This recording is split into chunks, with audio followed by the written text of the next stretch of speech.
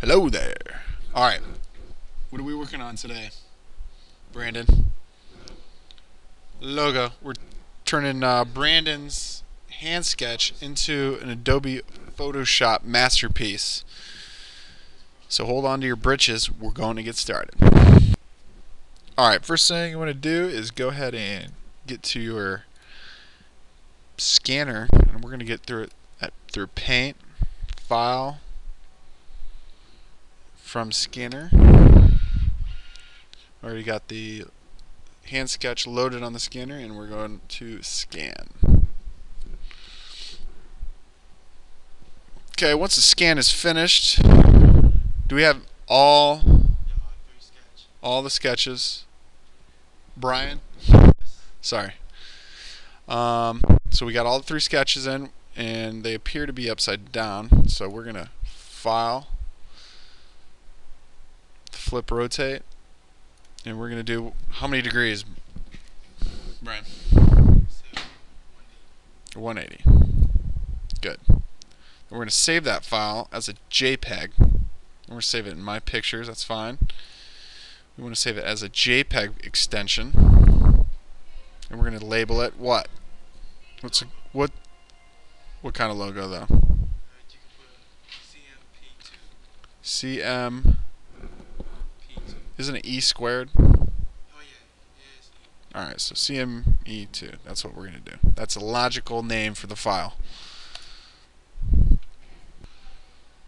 Alright, so we're going to go ahead and open Adobe Photoshop now. We can close out of this. And let's go ahead and get to Adobe Photoshop. There it is. Okay, once you got it open, okay, we're going to do a File, New. I'm going to name this thing Logo. Okay, we're going to do, let's start with Custom. Okay, we need to set how big this thing is going to be. So do we want to set it for a t-shirt dimensions? So what would those dimensions be? Okay, so we scanned in how many different logos? 3 logos, and which one are we going to work on first for the t-shirt? Okay, so about what size would that be?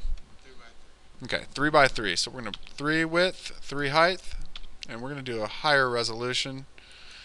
If you're doing graphics on a t-shirt, mostly you want 300 dots per inch pixels, and and you want to make sure it's color, white background. There it is. Alright, now we got our working space. We're going to go ahead and load this file. Open My Pictures, open that up. Okay, great. So which one is the 3x3? Okay, this one right here. So I'm going to go ahead and cut that specifically out. Alright, let's go ahead and start a new one. We'll get it, let's call it Logo 2. Same information. Okay, that'll allow us to transfer. We use this magic wand. Make sure the tolerance is as high as it goes. I believe it's 255. And we will go ahead and select. Make sure.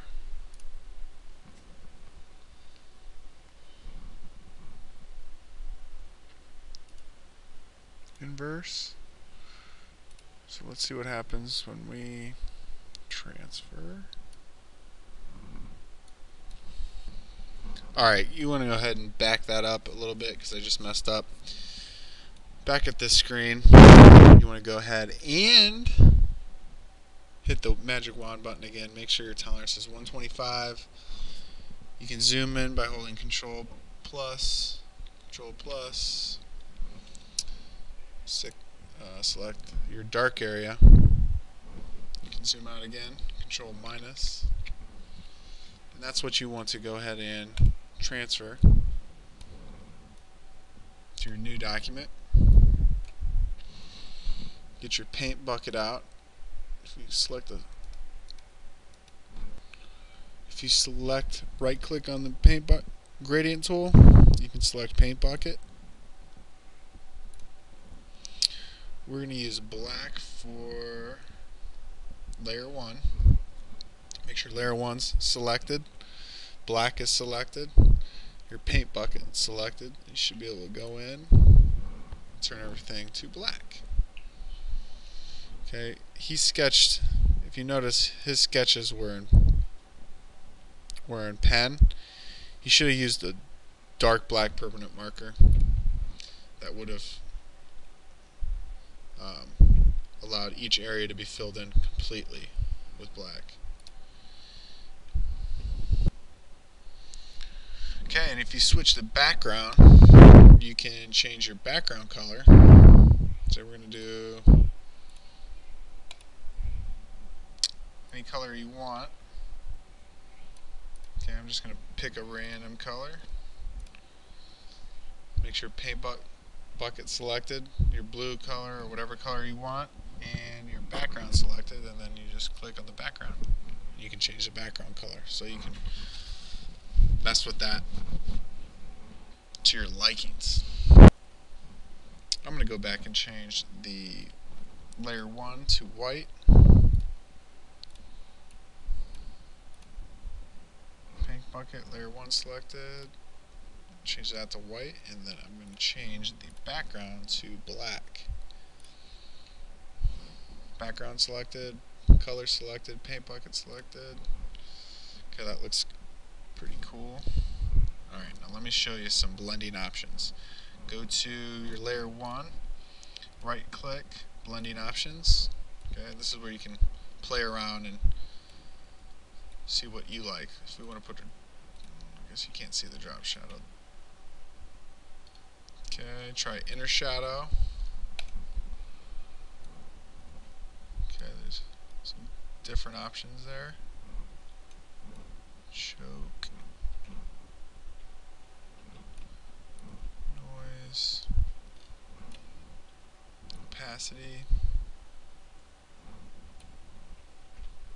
See what outer glow does. Inner glow. Bevel and emboss.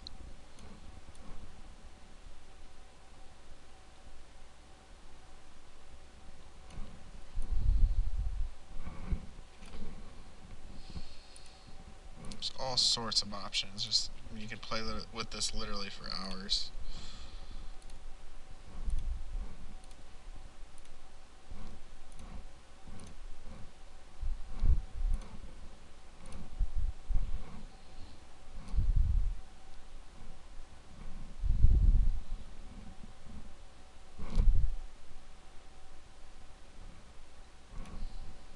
Okay, let's try. It's just satin all about.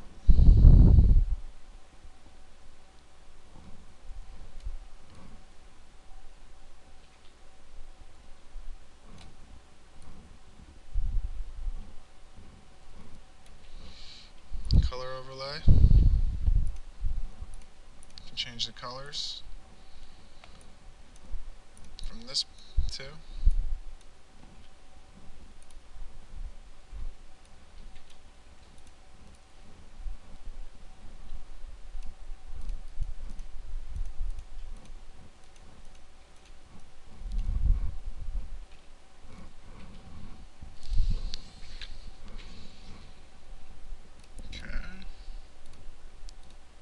Gradient, pattern overlay. I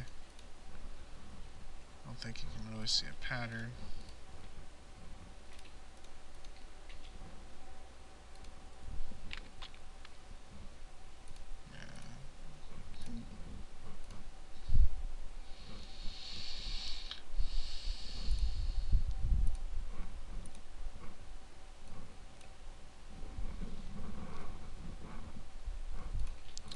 This stroke can really enhance your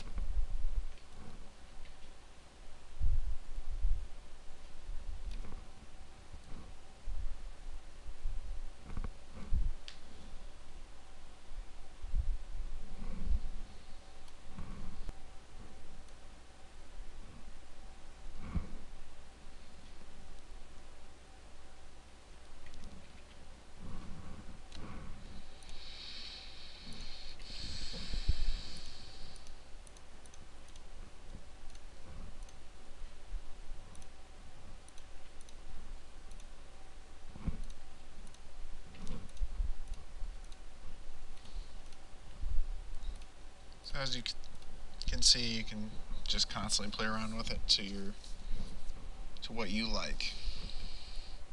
What's most marketable. I'm real tired. I'm gonna go take a nap.